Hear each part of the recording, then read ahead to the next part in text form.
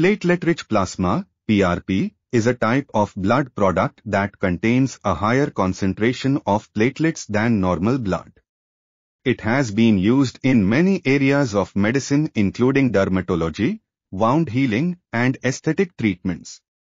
However, there are differences in how it is prepared and described, which makes it difficult to compare studies and determine the best way to prepare it. We propose a simplified, standardized method for preparing PRP that can be easily replicated by clinicians.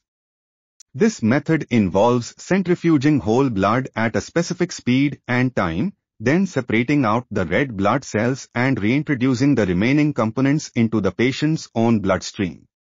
This method produces a higher concentration of platelets than other methods, while maintaining the same safety profile.